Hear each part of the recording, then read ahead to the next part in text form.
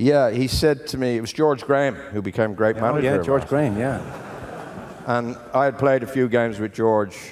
I hadn't played any games with George, but George was a senior player. I was 16 at the time. And George, everybody knew me around. Hey, Chippy, get my boots. Hey, Chippy, do this. Hey, Chippy, do that. And then he said, how are you getting on, Chippy? And I said, I'm doing all right. I've got a couple of games in the reserves. He said, oh, well done, son. He said, I've some good players in the...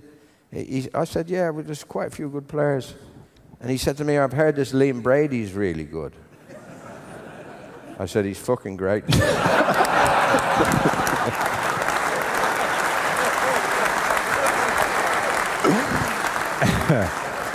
George doesn't know to this day that I'm Liam Brady. Well, he does know. He still calls me Chippy.